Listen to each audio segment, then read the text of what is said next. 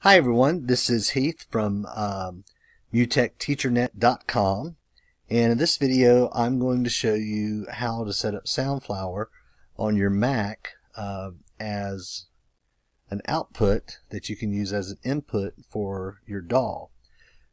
If you've ever found anything on the web that's maybe some kind of tone generator or a rhythmic generator like BeatLab or Incredibox or Groove Pizza, and you thought that's really cool, I'd like to record that to my DAW.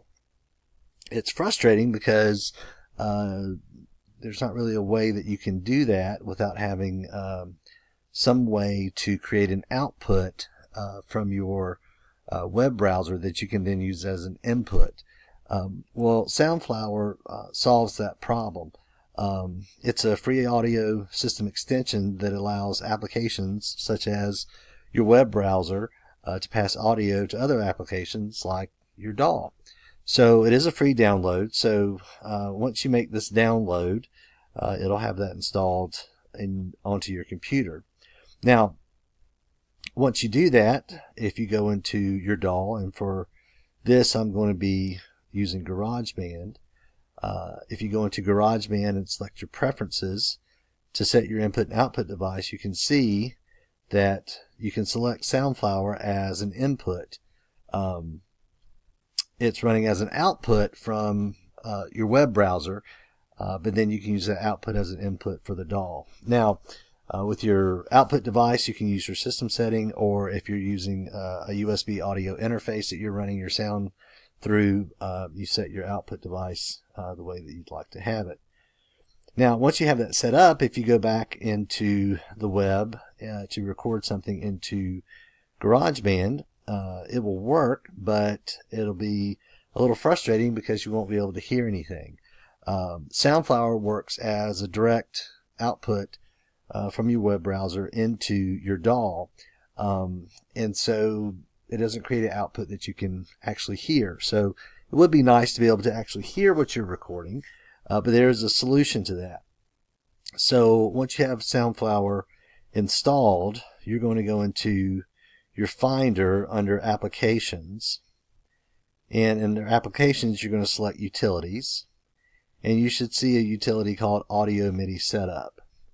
So you're going to open your Audio Midi Setup, and you can see right now your audio devices you have listed are your built-in microphone, your built-in output. I'm using a Blue Snowball to record my voice for videos like this. And then you have now two Soundflower options, the 2-channel and the 64-channel. For what I use in my classroom and for personal use, 2-channel is usually plenty. But what we need to do is you have the option down here, if you click on this plus button, to either create an aggregate device or create a multi-output device. So we're going to create a multi-output device. So I'm going to select that. And now over here, you can see that I can choose, the default is built-in output, but I'm going to add Soundflower as an output. Now if you have a, as I said, a USB audio interface, you can also select that as part of the multi-output also. So once you have that created, now I'm going to come down here to Settings, and I'm going to select this as Use this device for sound output.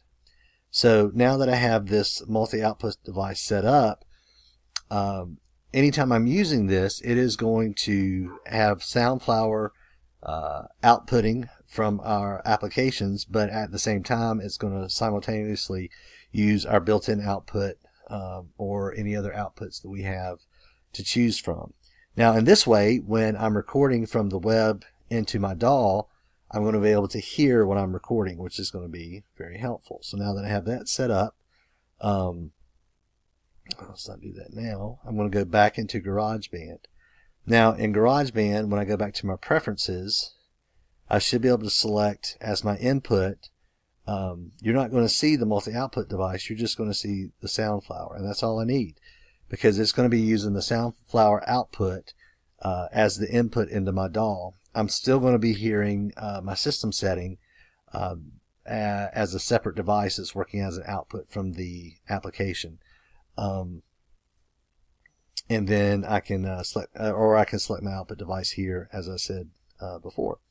So once you have Soundflower set up that way, and you use your audio MIDI setup to create a multi-output device, you can now record things from the internet, sound sources from the internet directly into your DAW, which is a pretty cool thing to do.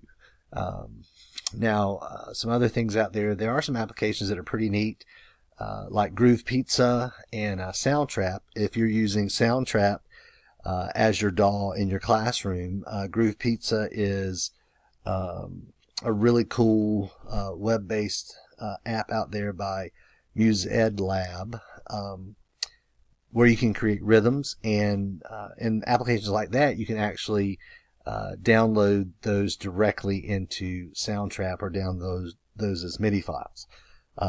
But if you don't have that set up, or if you're using something from the web that won't directly download as a MIDI file, this multi-output device is a great way to do that. So I hope that this video was helpful, and I wish you lots of wonderful creative ideas going on in your music classroom. Best of luck.